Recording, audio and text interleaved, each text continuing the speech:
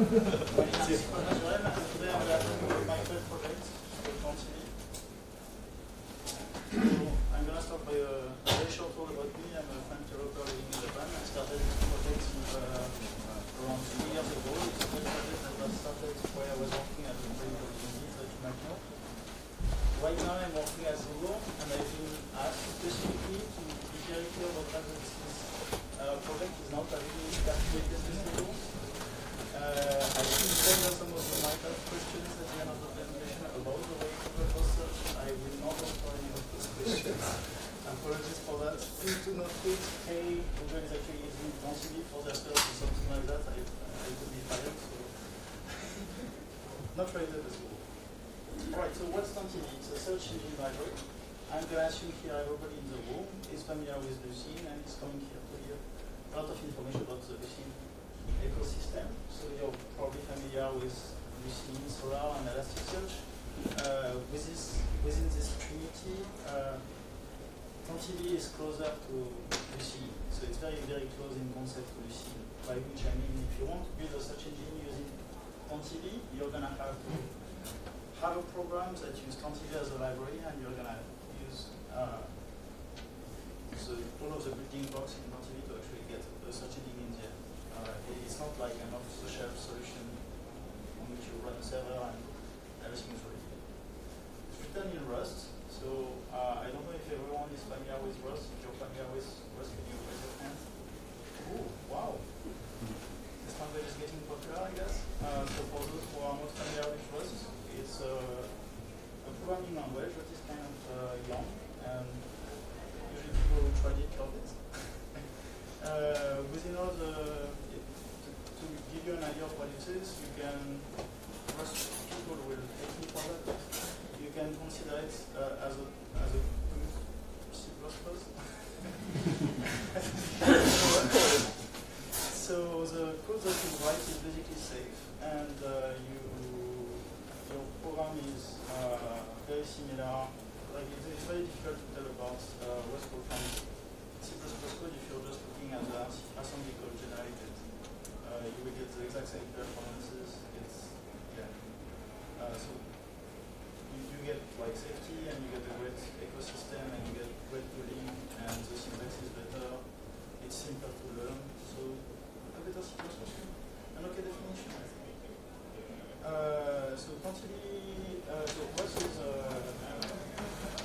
built using LLVM, which is awesome because it means that Tantivy can actually compile, of course, Linux, macOS, Windows, but also it can compile on platforms that are not x86 64-bit, so you can actually run Tantivy on ARM, I've done that before.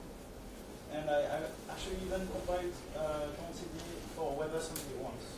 So that's not something that I probably talk about too much because there is no support for multi-threading right now in WebAssembly, but at one point, maybe Tantivy would be an alternative to run search engine in your browser. It's still cute. It's very important for me to keep the number of lines quite small. There's only 30,000 lines of code. Even if you include all of the different crates that I have to write for Tantivy. It's very important for me because, as I told you, it's a pet project, and you like to bet a pet project, so it's very small and cute. And also, ideally, I would love in some future to have companies that are considering building their own search engine from scratch if they have, for one reason or another, if they cannot use Lucene for that project. Rather than starting from scratch entirely, I'd love them to at least consider using Tantivy. And that means that having a small code base makes it possible for people to actually embrace the code and own it, and own it and work with it.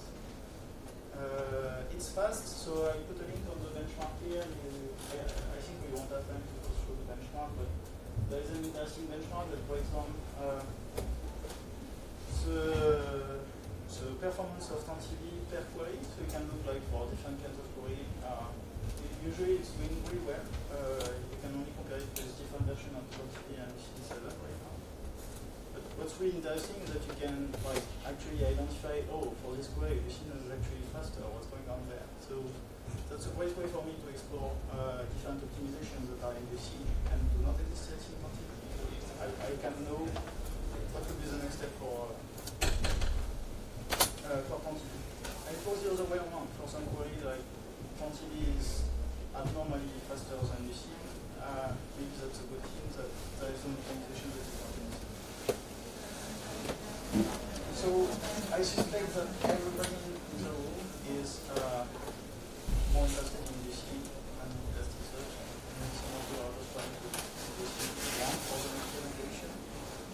So I'm not going to talk too much about Rust actually. I'm going to from now on, we're going to build a search engine together. And as a matter of fact, Tantivy is strongly inspired by Lucene. So all of the stuff that we're going to talk from now on are very valid for Lucene as it's pretty much the same design. So hopefully at the end of this talk, you should be able to understand Lucene maybe a little bit better. So yeah, let's build a search engine together. More specifically, our objective will be, we want a search engine that is, I'm trying really hard not to use the word scale here, because we are still talking about a search engine that is sitting in one machine. But we want to be able to search and index terabytes of data, a lot of data, on a machine that is that only have gigabytes of RAM.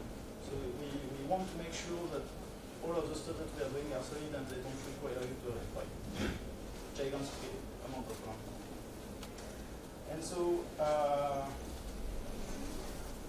Tantivy can do that. I actually tested it, that's something that I did. So right now we are at Tantivy 0.8 and I did test the use case with Tantivy 0.6. And what I did is that so there is this publicly available dataset called command pool. And what it is that it's a kind of a snapshot of a core of the web. And it's a pretty large one, a very decent one. It's around 3 billion pages. So I took this snapshot, I downloaded it with, to be accurate, I downloaded half of it. I downloaded half of it using my own personal internet connection. I think my internet provider pays me. It took around 1 month full time.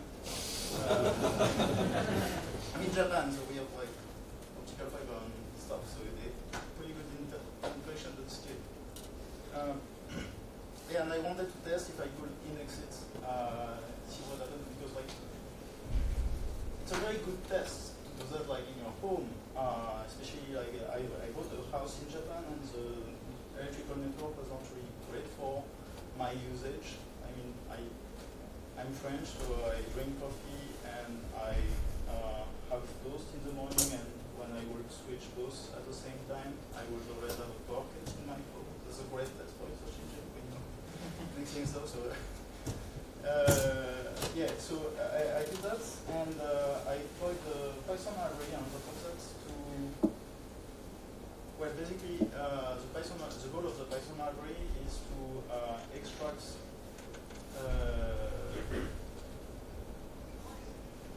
you give it a query in which there is a placeholder. So for instance, you could say French people are, and then you ask for all of the adjectives that follow this sentence. And so the two libraries together, Tantivy plus this small NLP library, made it possible to look for on the internet the most common adjective associated with French people. I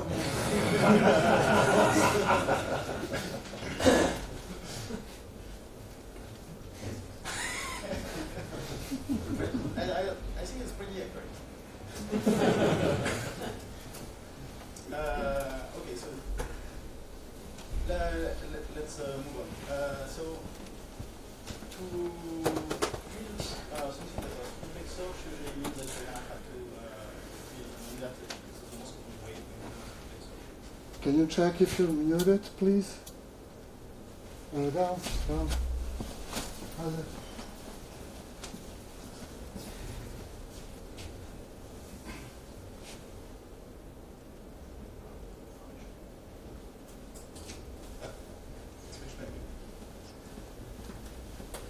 Green.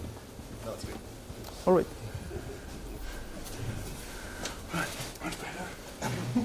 Okay, so usually that means that you're gonna want to build an inverted index, and an inverted index is simply something that associates to each term a list of sorted list of a sorted list of the queries, and this simple data structure is sufficient to actually compute any kind of Boolean query. So I'm going to explain rapidly how intersection works.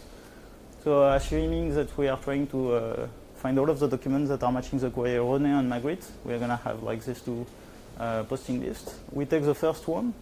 The first document of the first one is 2, and we are going to seek into the second posting list for the document 2.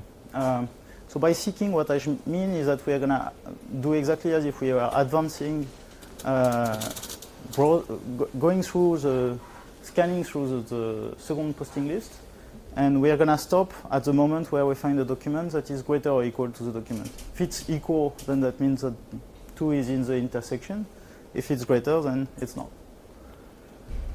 So here it's not, and we found the document 5, and we are going to do symmetrically. We are going to seek for 5 in the first posting list.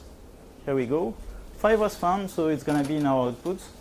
We can advance the first posting list, and now we are seeking for 7 in the second list, and so on and so forth, until we reach the end of one of the posting lists. So the only takeaway there is that if you want fast intersection, you need to have a fast way to seek through the posting list. For union, it's we could use the same strategy. Like basically, it's like the merge. Everybody has a different name for this algorithm, but we could merge those two posting lists and get the union. But that's actually inefficient. So I'm using the same trick as Lucene does. The idea is that you prepare in advance some kind of bit set here. And so just for the sake of this slide, the bit set is actually of length 8, but in Tantivy, we're using 4096 bits, so it's much larger. And what we do is that we are going to take the first posting list, and we are going to we are going to append all of the docs that are between 2 and 2 plus. So this horizon, in this case, 8, but in Tantivy, 4096. And we append those documents in this bit set. So in this bit set, the first bit will mean 2, the second bit will mean 3, and so on and so forth. We do that for the first posting list, and we do that on the second time on the second posting list. Here is what we get for bit set, and now we can flush it. So we transform basically this bit set into the document that it represented. So it can be done quite fast because your CPU usually has an instruction to pop the lowest significant bit out of a 64-bit word. So you just pop it and so on and so forth. All right, so that's how an inverted index is used to compute Boolean query. Now the question is, how do we represent that on disk? So Tantivy is relying on mmap for all of its I/O, and when you start Tantivy, the only thing that it does is basically mapping all of the file of the index, so it goes really, really fast, and it's ready to go. So we don't have to load any data structure and put that in anonymous memory and like have some kind of hash map in anonymous memory. Everything is on mmap, so the startup time is very, very nice. But that means that we need to have data on the disk that is usable as is. For Java people, anonymous memory is more or less like the heap. So the first data structure that we are going to have to have in our index is a term dictionary. So a term dictionary will be, our term dictionary will be broken down into two steps. One step will associate the term, so like the sequence of bytes associated with the term, to some kind of term ID. And then we're going to have another data structure that associates the term ID to some kind of term info structs that basically like have pointers to files, and like the beginning of the posting list, for instance. I'm not going to talk about the second data structure because it's boring, but let's talk about the first one. So how do we go from terms, sequence of bytes, to a term ID? So if you are actually trying to build your own search engine, you will have two broad kind of family for this solution.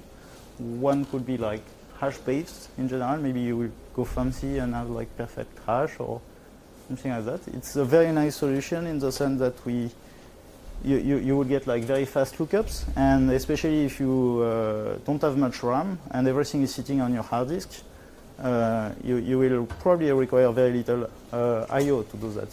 Your hash map will be able to send you directly in the right place on your disk. Another solution is using like a tree-based solution or like a trie. So this will require, this will use slightly more CPU, and you will have a lot more random I/O. So that kind of depends on the layout of your data, but you tend to jump from one node of your trie to another node of your trie, so that might be a lot of seeks if your data is on your disk. But it has a lot of benefits. So one benefit is you can iterate through a range of keys. You can, so naturally you will probably use term ordinals. So by term ordinals I mean if Arabica is your first word in your dictionary, then it will get term ID 0. The first word when sorted lexicographically, and then the second word might be something starting by a B, then it will get term ordinal B, term ordinal 2, and so on and so forth. So term ordinals will, your term ID will be sorted exactly the same way as your terms. That's a very nice property. But more importantly, you can do an intersection of your trie or your trie-like structure with a DFA. So, are you guys familiar with what a DFA is? Okay, we'll still explain it a little. I actually made a mistake in the DFA here, but so that's one. So DFS stands for deterministic finite automaton, and that's one way to implement regular expression. So you can transform any regular expression into an automaton like this one. And the way it works is once you have it into this shape, then matching a string on this automaton means that you're going to consume every charge in your string. You start in the state over there. I was hoping I could point at stuff, but you can jump. So you start in the white state over there. And let's say that you are trying to match carousel. Your first char is C. You look at the outbound arrows that are emitted by the state you are in. One is labeled with a C, so that means that after consuming the C, I'm in that state, the yellow one. And then carousel, second letter is an A. I'm going to follow this letter, this arrow, and I'm in the blue state. R, I end up in this state, and Ucel until the Uc, I guess, without the L, will be following the arrow with a star over there, and then the last L will bring me to the end state. So it's really nice because I'm advancing one char at a time. I just have to look at the state of the end state of my string to say whether I matched or not. I mark the state that match by a double circle here. So our trie looks like this, and it's actually possible to match this DFA over the try very efficiently. So I'm going to show how it's done. So here, if we consume the C, we end up in the yellow state, just like for carousel. If I consume the A, I end up in the blue state. If I get a B, then I end up in this gray state, which happens to be a sink. So the sink is a dead end. We will never match if we reach this state. We don't need to see what happens with the following characters. And that's great because that means that all of this subtree, we don't care about it anymore. So for the purpose of fitting things into the slides, this try is very simple. But you can imagine that maybe there is a gigantic tree that is a child of this node. And we just cut that. So that's much, much faster. And now we want to match M. We don't have to recompute what is the state required for A. We can just look at the state of A before. So that's blue. And we see that we are in the sink state again. And so on and so forth. So we are just putting colors over our try to guess which term in our dictionary are matching our deterministic finite automaton. That means that I can go through all of the terms that match a regular expression, but also I can get very rapidly all of the terms that are at a Levenshtein's distance or edit distance of 1 or 2. So that means that if you are asking me, please stream me all of the terms that are one typo away from what I typed, I can do that very, very efficiently. So Tantivy is using a tree-based solution. It's actually using a finite state transducer. Lucene does too. And I didn't have to code anything. The Rust ecosystem is nice enough that somebody already coded a very nice implementation of finite state transducer. I will not explain how it works because I didn't code it. But the thing that you might want to know about it is it's pretty much like a try, except that nodes can share suffixes. So a try will never have an error that goes like this, right? So because it can share suffixes, you end up with something that is slightly more compact than a try. And that's always a very nice feature when you're paying space with your RAM. Now let's talk a little bit about how we are going to encode posting lists. So posting lists are a lot of integers. It's going to take a lot of the size of your index. And you're going to want to compress them. Integer compression is a field that has been well studied. There is a lot of solution to do integer compression. I put a chart over there, but basically my point here is you have a trade-off between something that is compressing a lot. So it's always like that, right? You have to choose with something that compresses a lot and something that is very fast. Another thing that I need to point out is basically all of the algorithm over there, and yeah, all of these, all of the best algorithms, they're all using SIMD instructions. So SIMD instructions are instruction on your CPU that makes it possible for you to process 4 or 8 integer at a time. So that's something that actually Tantivy is using a lot. So Tantivy is actually using this guy over there. So it's a compression scheme that has been designed by Daniel Lemire. I recommend you to read his blog. It's always very interesting if you're interested in things related with search or data structures. I used to depend on his library actually in C, and I removed it because I prefer to be entirely in Rust, and I re-implemented it entirely in Rust.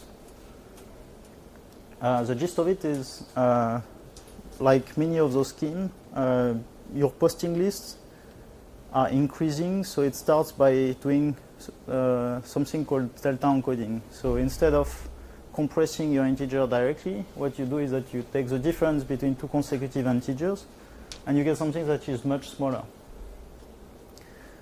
You take a pack of those, in my case, blocks are 128 integer long, and out of those 128 deltas, you look at the one that is the largest. So I think in this example that should be this one, that's 16. And you notice that it can be represented using 5 bits. So what you do then is that you represent all of your deltas over 5 bits, and you just concatenate this version. So that's called bit packing. So I described what was the solution for like the scalar version of bit packing. What I do is actually I use a SIMD instruction for that, and I do that with 4 integers at a time. So I decode 4 integers at a time, and the algorithm really looks like this trick that we were using at school to avoid like writing lines when we are punished by our professor. So it uses exactly the same algorithm as the scalar solution. You just use SIMD instruction in place of like the scalar instruction. It's very, very simple. And there is an interesting improvement compared to the method that existed before Daniel Lemir's paper, which is the algorithm also take advantage of the fact that as we are decoding those integers, we end up at one point where we have one register with the delta that we are decoding, and we can decode the delta using SIMD instruction as well. So this is also a SIMD instruction. And we do that at the point where they are already in the register. So it goes really, really fast. And we're talking about, when I say fast, to give you an idea, I'm talking about 4 billion integers a second. So we are already we're flirting with the bandwidth of your RAM, basically. So I told you that Rust was nice and was able to compile like very efficient code, that it was very close to C++. And so I wrote that in Rust, and this is the assembly that is generated. I'm not going to tell you that I understand what's in there. But the important point here is that all of the like long-looking instruction over there, every single one of those is working on 4 bytes at a time. And you will see scalar instruction maybe here, here, here.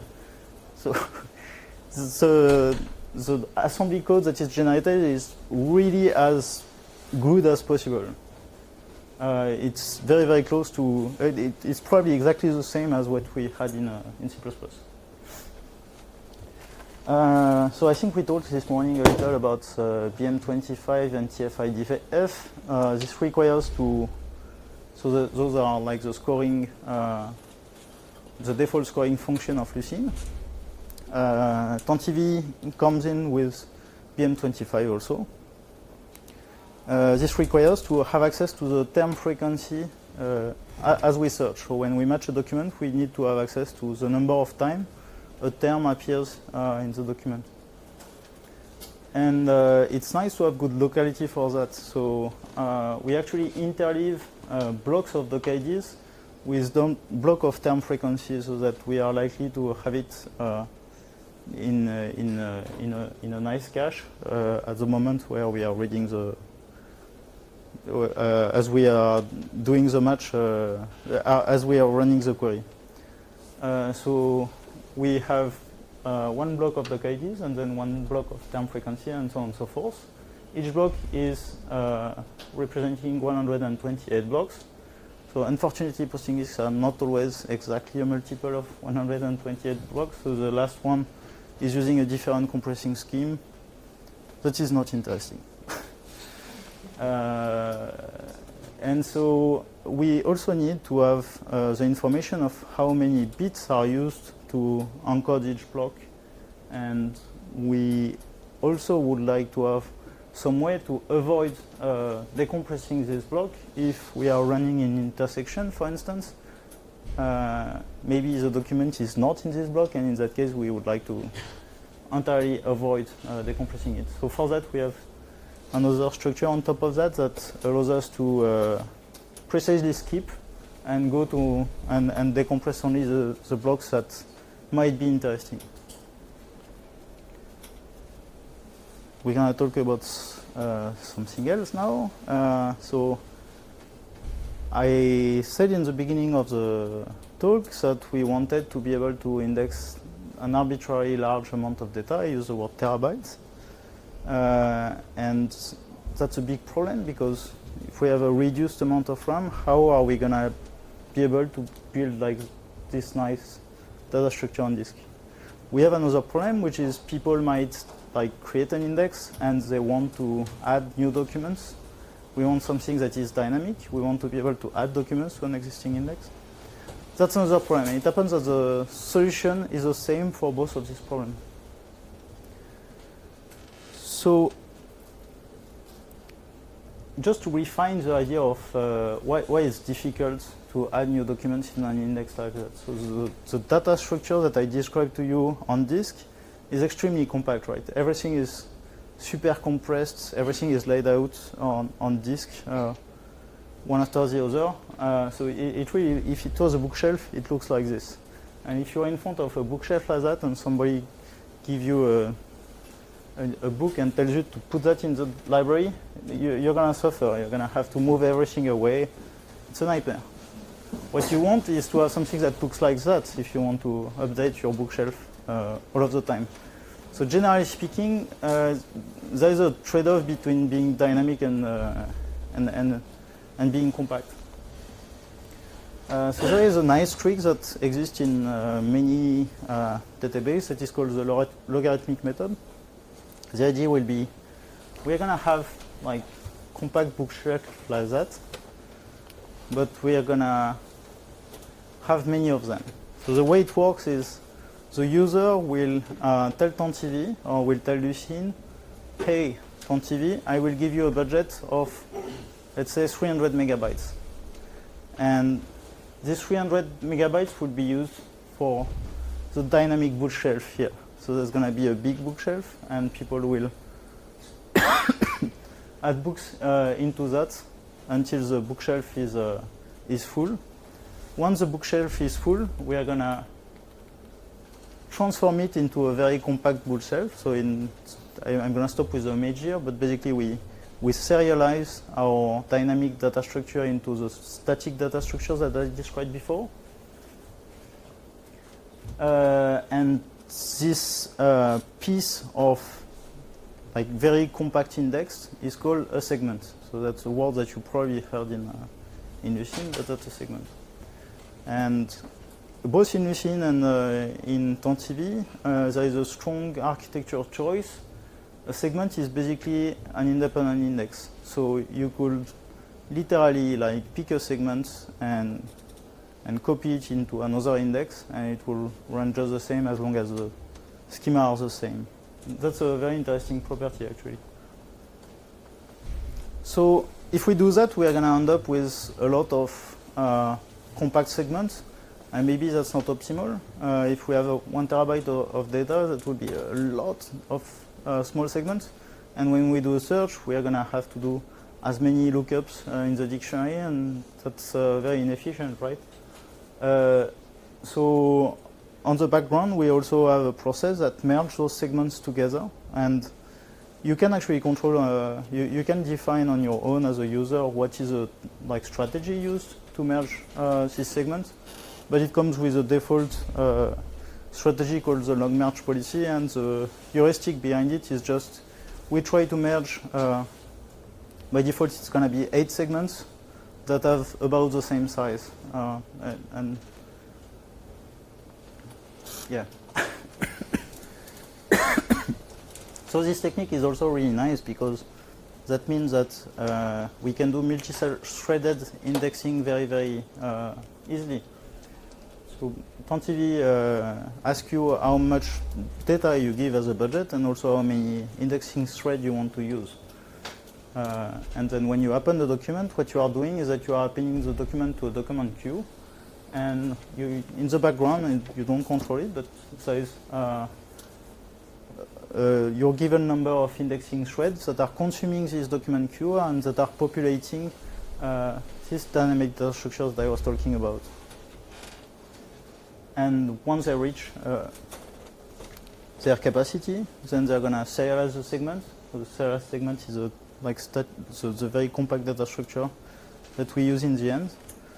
And some merging thread will merge those very transparently. Yes, thank you. So there is a bunch of pros and cons to this. One problem that is very evident when you use Tantivy, and I think it's still true for, to some extent it's true with Lucene, is that when you add a document, it's not searchable right away. So it's quite puzzling for people who are using SQL database. Because we decided to have our segments to be independent index, they do not share any dictionary, and that's sometimes that makes like specific usage of search difficult, not to be able to actually merge the result from the different segment very easily. Yeah, there is not one dictionary. I didn't talk about deletes and updates, but those are an absolute nightmare. It's very complicated.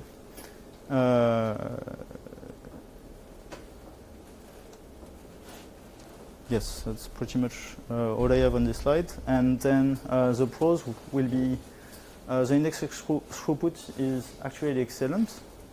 If you can batch stuff, if you don't have to commit all of the time, you can re-index a gigantic amount of data. So, I think on my laptop, I index Wikipedia in, I always forget if it's 2 or 3 minutes, but that's the amount of English Wikipedia. But that's the speed we're talking about. That's, Wikipedia is like a tiny benchmark in search. It's not a big data set.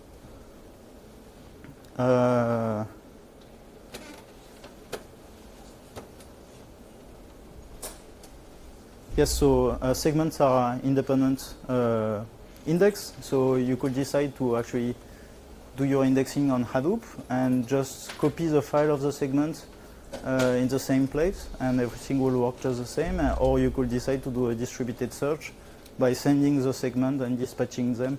It's really just copying files. It's very transparent. And because we write files and then we never touch them again, we just write very large file and then they're read-only. There is no problem of locks or anything. Readers just read the file and nobody is touching them, so it simplifies a lot of my work. I have a bunch of slides there. Let's keep them so that we have a bit of time to ask questions. So, do you guys have questions? Yeah. I'll try to say it out loud. Lucene is a little bit of a corner case for Java. Okay, it's like basically a library which is difficult for Java to handle because there's lots of low-level stuff going on in Java. Regulation. So, what about your project and Rust? Do they fit together, or did you find trouble using Rust as you evolved? So, yeah, I wanted to see the little card. So the question is Rust and building a search engine a good fit, I guess, with especially in contrast with Lucene and Java. So I would say yes. So the main benefits that I get from Rust, I guess, compared to Java is first I can access SIMD instruction. Second, I have a lot of control of, I know when I write code whether I'm going to get static dispatch or dynamic dispatch. That's something that is extremely hard in Java. You never know what happens. Also, all of the things like mmap being a nightmare in Java, it's something that I don't have any problem about. I don't know if everyone knows what I'm talking about, but Basically, when you're working with heap memory in Java, like if you are mapping a huge amount of data and you have very little data that is on your heap, your data will be unmapped only at the moment where the object that is holding the mmap thing is garbage collected. And garbage collection happens only if your heap is actually like kind of full. I think that's a big problem with Java. So some JVM give you a non-official Java API to unmap stuff. Some people just like decide to use GNI call to do the mmap. Well, I never have that kind of problem with Rust. Everything I'm working with C or C++. And when I started this project, I didn't know Rust at all, and I started Tantivy to actually learn Rust, which is a bit stupid and crazy. So I already knew C++, and I had done a lot of Java as well. And after around 2 weeks, you don't have to believe me, but I was more productive in Rust, and I felt safer writing code in Rust than I was in both Java and C++.